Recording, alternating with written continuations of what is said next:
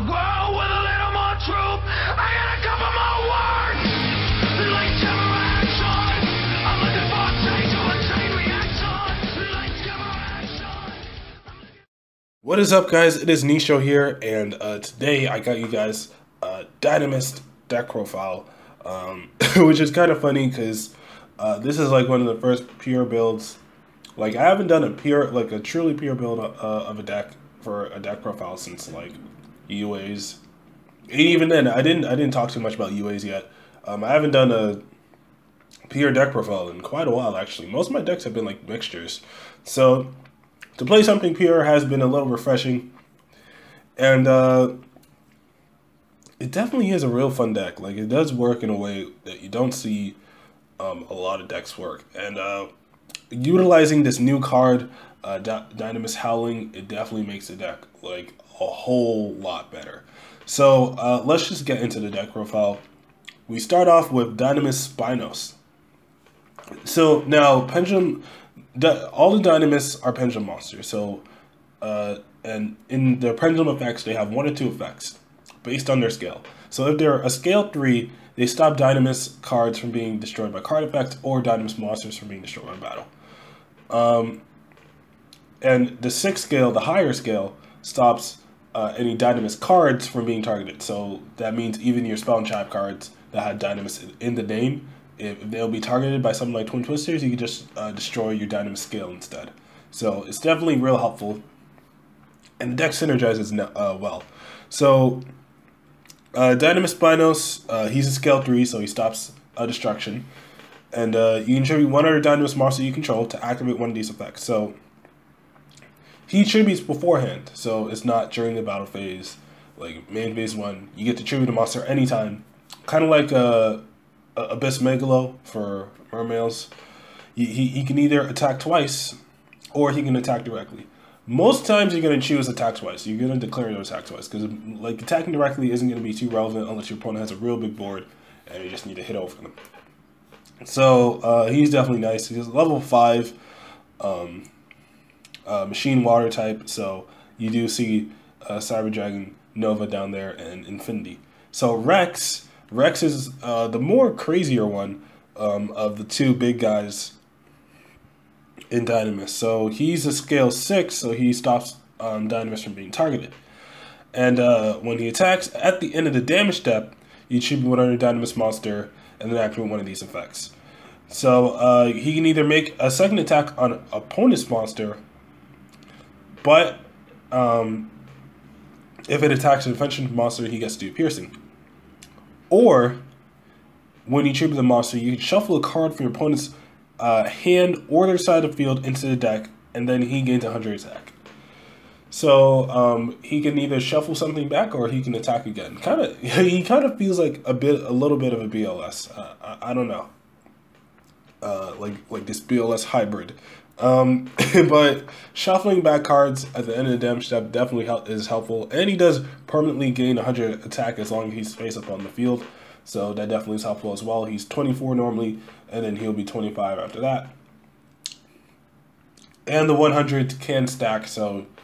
But, you know, like, how many turns is he going to be doing this effect? Like, how many times are you going to attack and then shuffle back a card and attack and shuffle back a card? Like, something's going to happen. So, like, you're probably only get that effect like 1 to twice per game, but it definitely can be a game-changing thing.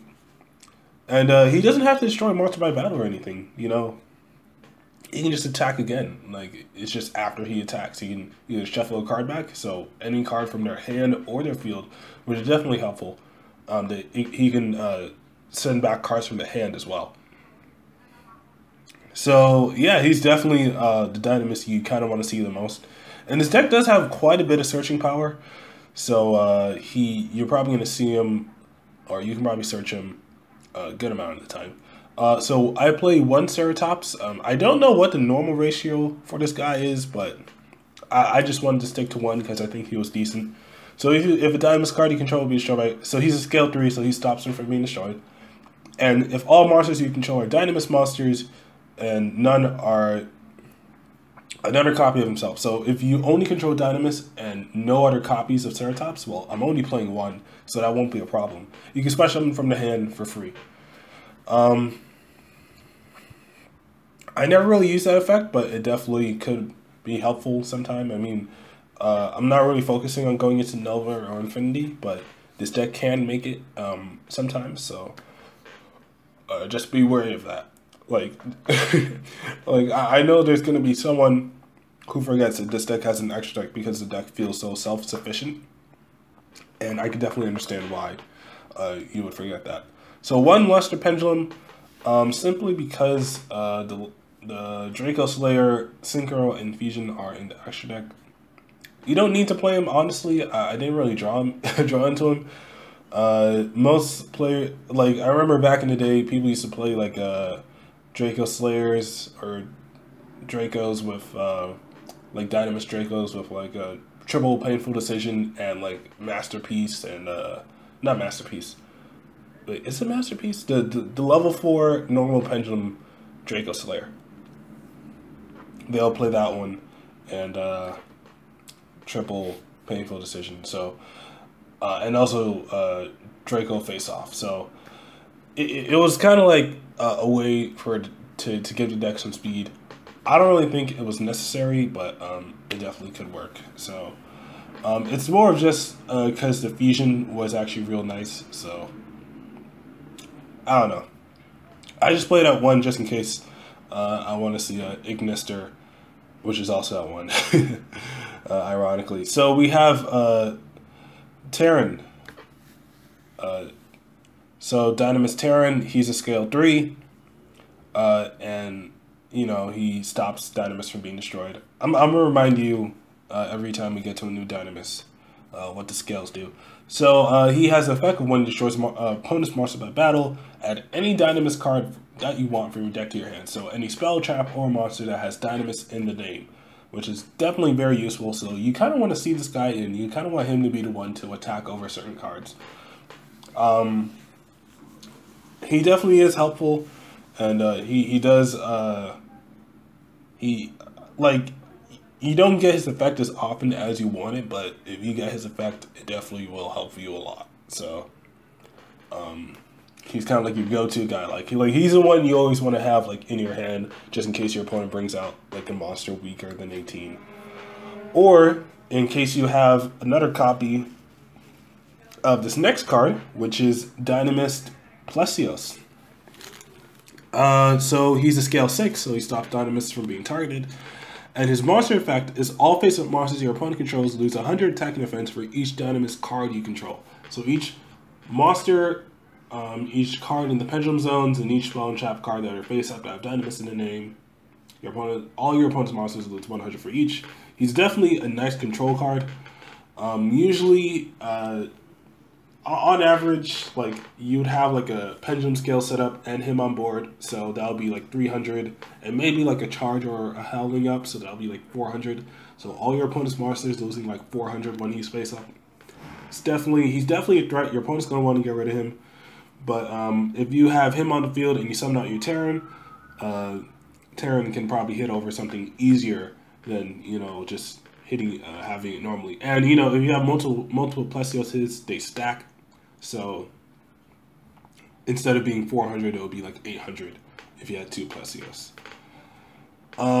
Next, we have a Stegosaurer, which is a scale 3, so he stops Dinomist from being destroyed. And monster effect is when another Pendulum monster you control battles an opponent's monster after damage calculation, you can destroy both monsters. So he kind of does help your get rid of, like he helps your Pendulum monsters get over or get rid of monsters your opponent controls that either like can't be destroyed by battle or are just like plain annoying, like period. So he's definitely helpful. So we have one Zepheros the Elite. If you don't know what Zepheros does, you're probably slacking. If this card is in your graveyard, you can return one face-up card you control to the hand. Special summon this card, and if you do, take 400. You only use his effect once per duel. So the reason you play him is because of Dinomist Charge.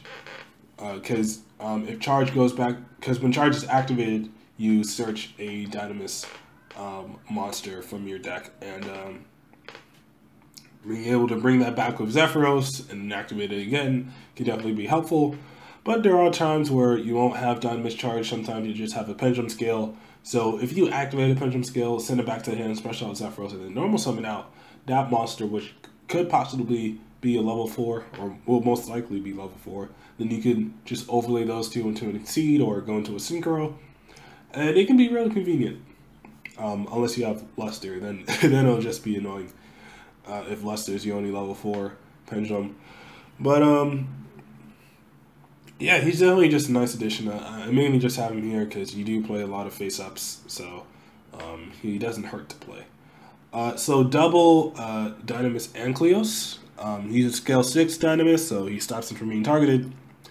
And his effect, you don't really care about his effect. He's just a 2000 defender. You're probably going to put him on scale if you draw him, because his monster effect is banish any monster destroyed by battle with a Dinomist monster you control.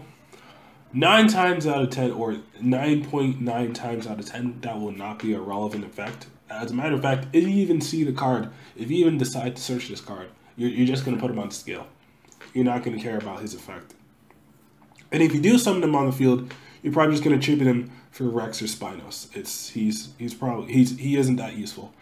So we have 1 Maxx because, you know, this deck isn't that fast and could use quite a bit more draw power. Triple instant fusion. 1 limited removal, since they're all machines, and they are all pendulums as well, so they can be pendulum summoned back. And also, in case you need to go for the OTK, you know, this is just here.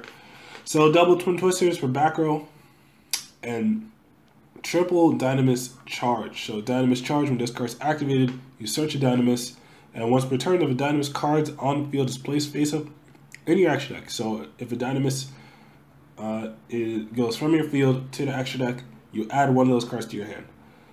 So it isn't optional. It's the first one that that gets sent to the extra deck from the field, goes back to your hand. And you go and activate 1 Dinomist Charge per turn. Which means, technically, if you have 2 on the board, then you know, the first 2 that go to your extra deck will also come back. So it's a very nice card. It kind of recycles your resources, and a lot of the times when these Dinomists protect their cards, like the scale 3s that stop Dinomists from being destroyed, they just destroy themselves, and you just get it back to your hand if you have Dinomist Charge on the field. Or if your opponent Twin Twisters try to target your Rex or like your cards on scales and you have a scale 6, you negate the effect and the scale 6 will get destroyed, but if you have Charge on the field, the scale 6 just goes back to your hand. So it's real convenient, and definitely helpful to have renewable. And you know, if you bring this back with Zepheros and you activate it again, then you get to search another Dinomist monster from your deck, which is always welcome. So, we're starting out the trap cards with double Quaking Mirror Force. Quaking Mirror Force is, in my opinion, still the best Mirror Force around. When Link format comes around, that may change, but for now, I'm playing double Quaking Mirror Force. So next we have triple Dinomist Rush. It's a normal trap card that just lets you special summon a Dinomist monster from your deck, and if you do, it is unaffected by all other card effects for the rest of the turn. The only real clause is at the end phase you destroy the monster. Since it's a Pendulum monster, unless your opponent has Dark Law or Macro's Cosmos or Dimensional Fissure, it's going to go to the extra deck, which allows Charge to activate, and you get it to your hand. So Rush, either way, I don't think you're losing out on anything. At the very least, if your opponent tries to attack you directly or something, and you just special summon out a Dinomist, you can have a body on the field. Or if you have a Howling out, Dinomist Howling, you can tribute that Dinomist. Oh, well, actually, it's actually, wait, yeah, you can still tribute the Dinomist for cost, I believe. Maybe. Or not. But still, you can have a 25 body if you summon out Spinos. And, you know, just have it ready to Pendulum summon the very next turn. So, Dinomist Rush is definitely nice. If they try to, like, Raigeki your board, You just have this rush, just in case, you know, they try to go for game or something. But it's definitely nice to just go deeper into your deck and just get a Dinomist. So we have double Floodgate Trap. I think putting monsters face down and being able to like lock your opponent out of that monster is definitely helpful. So when your opponent summons a monster, change that monster face down defense monster to face down defense position, and the monsters you change to face down the defense position by this effect cannot change their battle position. So the fact they can't change it makes it a lot more useful, and make sure that since your deck is kind of slow, that your opponent kind of slows down their board as well. Because sometimes destroying the card only provokes your opponent to do more, but sometimes putting it face down can like literally stop an opponent's play. One card I forgot to play in this deck, you can actually play a Torrential in this deck, because Torrential won't hurt this deck as bad as some other cards would, because you have your Dinomist scale 3s. Oh wait, don't stop opponent's card effect. I forget I said that. I mean, you can still play Torrential, but because the cards like Dinomist Rush, you can like Torrential and still have your Dinomist on board, and then during the end phase, you know, that gets destroyed. So yeah, you can like fit a Torrential somewhere in here. Maybe take a like Luster or an Instant, because I don't think you need 3 instants, to be honest. It's just here. So next we have triple Dinomist Howling, the MVP of the deck so far. I probably wouldn't be playing this deck if Howling didn't exist. So I do think this card is probably the best card in the deck. So when this card is activated, you place up to two Dinomist Pendulum monsters from your deck, your main deck, into your Pendulum zones. So that's automatically better than a lot of cards. It's already a pretty damn good card, where you can just place any 2 Dinomist monsters you want from your deck into your extra deck. So, and the fact they all have protection effects on scale only makes it better. And so, and the fact it says up to 2, so that means if you already have 1 in scale, you activate it, just place any other Dinomist you want in scale. So it definitely has a lot of versatility. And then if you do, you go and Pendulum summon Dinomist monsters. That's probably what you're gonna do anyway. Usually Luster or Zepheros, you can just save your normal summon for those 2. But most times you're only gonna summon Dinomist Pendulum monsters anyway, so it's not really a big deal.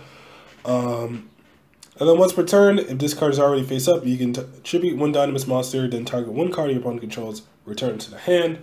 The fact that it's once per turn, and since that's a trap card, that it means that's once per turn during either player's turn.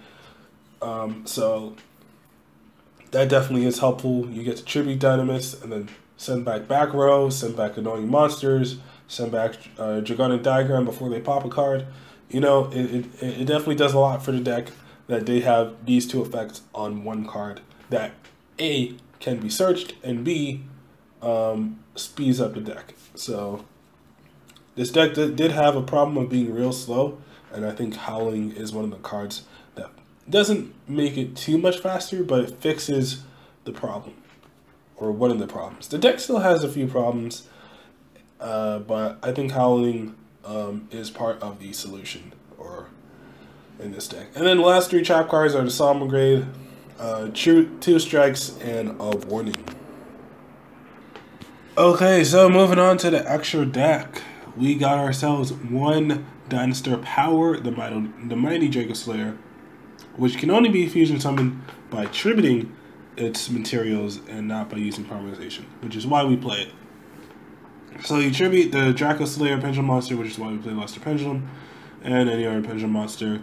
And Pendulum monsters in your monster zone and Pendulum zones cannot be destroyed by battle or by your opponent's card effects. Once per turn, you special summon the dracoslayer or Pendulum monster from your hand or graveyard, but it cannot be used as a fusion material. So his second effect you're probably not going to use, but if you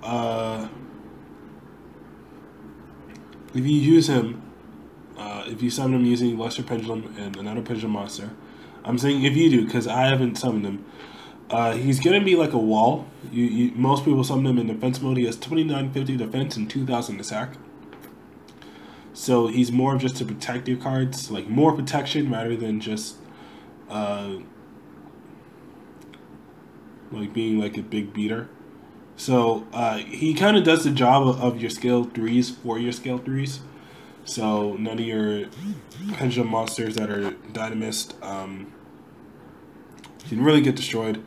You know, but he doesn't protect your back row, sadly. So if your back row is about to get Twin Twistered, or I mean, I don't really know any generic popping, like non-targeting spell and trap card popping in the TCG that people use.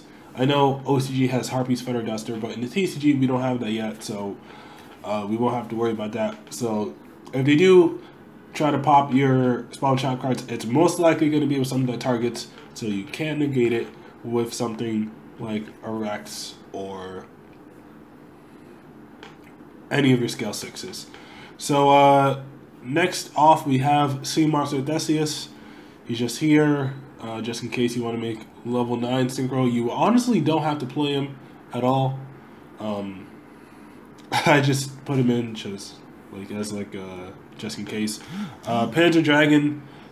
He's a level 5 machine. You'll probably play him better in Cyber Dragons, but he's just here in case you only have one level 5 Dinomist and you want to go into Nova or Infinity. And like, oh, I have this Interfusion, go into Panzer, and then you go into Infinity. But if not, here's what you use him for. So the turn that, when he's destroyed, you target one card on the field and destroy it. So it's an optional effect to target a card in the field. So if your opponent activates the card that you thought you were going to destroy, you don't have to destroy anything. But Instant Fusion does destroy the monster it summons at the end of the turn, so once he gets destroyed, he gets to pop a card on the field, so you can pop one of your opponent's cards. Just in case, you know, if you don't have any level 5 Dinomists, and you maybe already used up Norden, you could just play Rare Fish instead of Sea Monster Theseus or instead of Panzer Dragon. You don't have to play both of these. I just did it because when I was making this deck, I wasn't really too concerned about the level 5s. I only played 5 to level 5, and to be honest, I was kind of right in that mindset because most of the time you kind of want to keep these guys on the field until the battle phase, and then just after the battle phase, you do something if you still have the means to do it. So it's definitely helpful to have like both these guys just in case, but I do think you can play Rare Fish and Norden. Obviously Norden is a level 4 fusion, helps you get to your rank 4s easier. Vermillion we're only playing because we have Sea Monster Theseus, and Ignister we're only playing because of Lesser Pendulum. Both of these are situational synchros that you're probably not going to see a lot, so don't play them if you don't have to. So if you're taking out Luster, you can take out Ignister. If you're taking out Theseus, then you can take out Vermillion Dragon back as well. So you don't have to do that. And you know, if you're taking out Luster, you get 2 spaces in action because you also get to take out Dinoster Power. But Dinoster is pretty decent, so I keep Luster in. So next we have Infinity. If you don't know what Infinity does, he's just a negate anything once per turn, and he could swallow up your attack mission monsters your opponent controls. And he gains 200 for each extreme material attached to it. But you summon him by using 2 level 5s to go into Nova, and then overlaying him, and then you could use Nova to summon him. So Utopia Lightning, Bahamut Shark, since these are all waters, level 4, and you do play Norden as well, so in case one of these guys gets sent to grave, Norden can just bring that bad boy back. Just go into Bahamut, go into Toad. You're probably going to do that main phase 2 and not main phase 1. You might do it main phase 1, but it definitely is helpful. It's helpful either way. So you can either scare your opponent during their turn with a toad on your board, or you can do a main phase 1 and try to bait out any back row with toad. So level 4 Utopia for lightning. You got X because this is a machine deck. Heavy armor train Iron Wolf. I play this in a lot of machine decks, but I never actually use it, so you don't have to play it. What you could do is you could play Tornado Dragon instead of this card, because Tornado Dragon did just come out, so it's coming out in Maximum Crisis, and I am going to do a video on it later. Well, I already did a video on it, but I'm going to do. It's going to be in Maximum Crisis Dissected as well, so check that out as well. And Castel is just here because he's slowly grown into my favorite rank 4. So I just put him in everything that can make rank 4. And Toad for Bahamut. You could definitely fit another Bahamut and Toad in here. You could definitely fit I guess other rank 4s, but like this deck doesn't really require the extra deck. Which is why I said like Bahamut is something you go into during main phase 2. Most times it's like situational, if anything.